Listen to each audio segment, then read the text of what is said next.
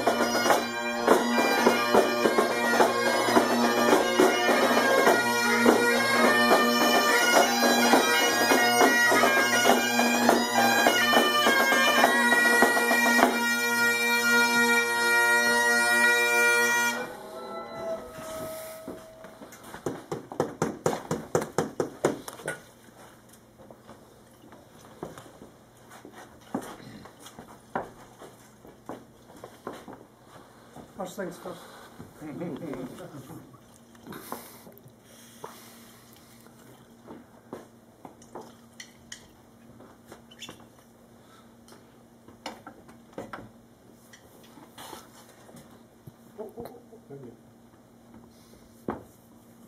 Fair fire on a sonsy face, great chieftain o' the puddin' race, a boon them all ye tak your place, pench, tripe or therm.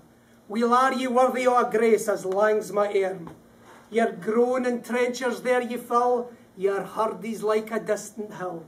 Your pin would help to mend a mill in time o' need, while through your pores the dews distill like amber bead. His knife, sae rustic labour dicht, and cut ye up with ready slicht, trenching your gushing entrails brachtla on a ditch, and then, oh, what a glorious sight, warm, reeking, rich. Then horn for horn they stretch and strive, they'll tak the hindmost on they drive, till all their wheeled sweelt kites belive are bent like drums, and then old Goodman most like to rive, bethink it, hums. As ere the hour his French ragout, her olio would stow a sou, her fricassee would make her spew, with perfect scunner, looks down with sneer and scornful view and sick a dinner. Poor deal, see him o'er his trash, as feckless as a withered rash, his spindle shank a good whiplash as neave a knit, or bloody flood and field to dash. Oh, how unfit, but mark the rustic haggis fed, the trembling earth resounds his tread, clapping his wally neave a blade, he'll make it whistle, and legs and arms and heads'll sned like taps a thistle.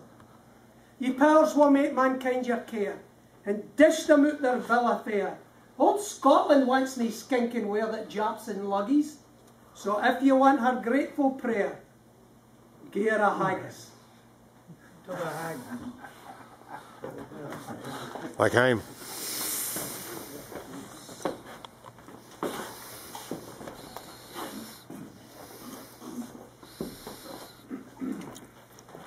most worshipful?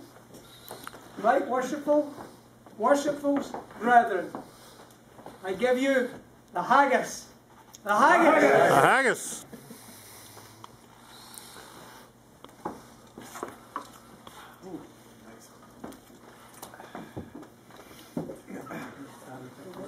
Some folks have meat that can eat, and some can eat that want it.